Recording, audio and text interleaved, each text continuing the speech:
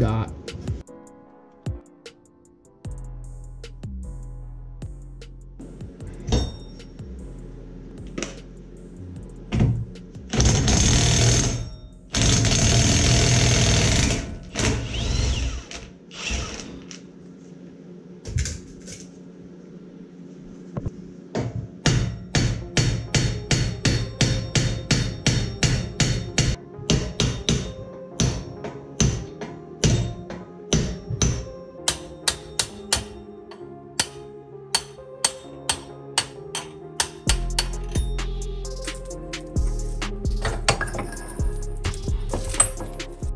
You think it's possible that this was binding up at all?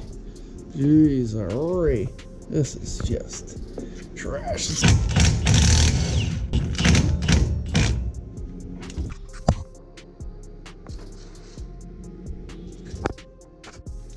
Impacts and swivels go a long way. These suckers are in there and they're a little bit tight, I gotta say. Whew. Little unusual, but this one pretty much just fell out. This is how it ended up when I took the last bolt out, so that's handy. I don't have to pound it out.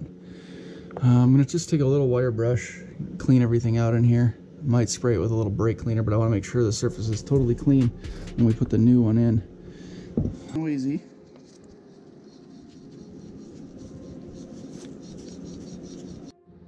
Nice and cleaned up. Here's just a little comparison, guys. So 350Z wheel hub and bearing, 370Z should ride nice and quiet now. All right, new hub is in, looks good, silent, gotta love that. Cleaned up the subframe a little bit, and now we're about ready to put the new CV axle in. If you recall, one side is longer than the other, and you may have to swap them. So 370Z and 350Z, essentially, from what I hear, are opposite. So driver side goes on passenger side goes on driver side. But easy thing to do is just compare the lengths. So this is actually a shorter, it's a little bit short compared to the other one.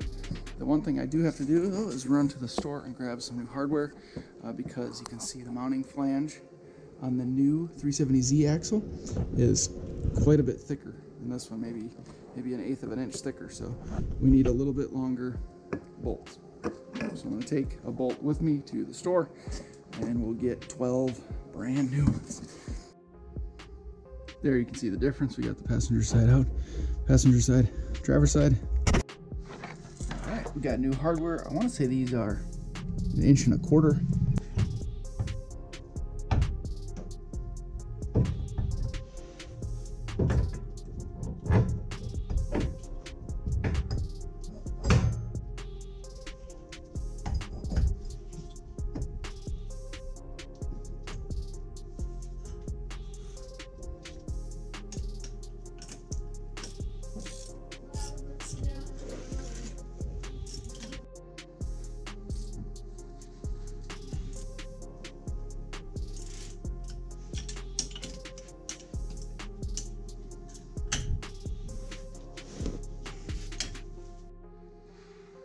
New hardware looks mighty fine.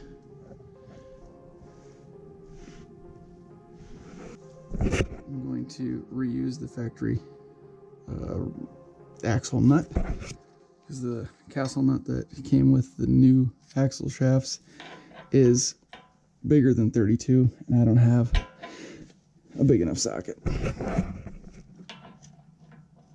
But this one fits just fine, so.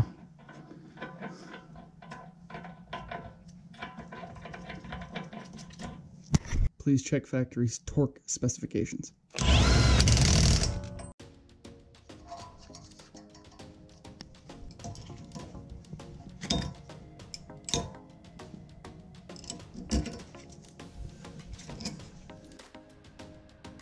There we go. I think we're secure.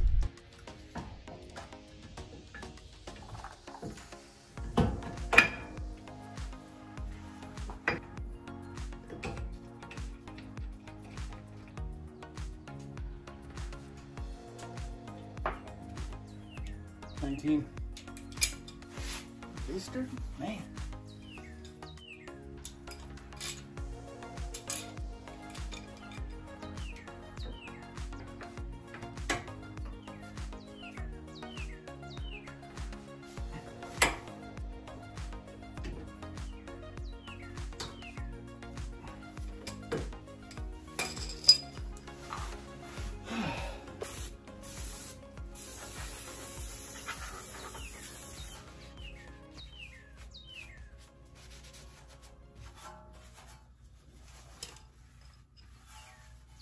Well, guys, that concludes the 350Z rear axle upgrade to the 370Z axles.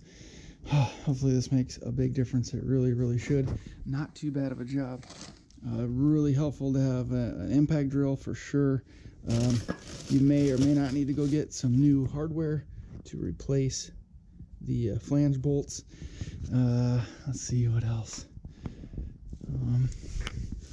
Wheel hub and bearing too, pretty simple job. Might as well do them all at the same time. If you're changing out the axles, you're going to have to do the 370Z rear hub and bearing as well.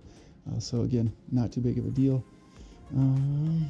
That's about it. If you guys have any questions, let me know in the comment section below. I definitely gotta get this thing out on the road now and drive it, but I'm pumped. Thank you guys very much for watching. Now this is another good project to get out of the way. I appreciate the continued support. Any questions or concerns or comments, leave them down in the comment section below. As always, thank you guys very much for watching. I appreciate it. See you in the next one.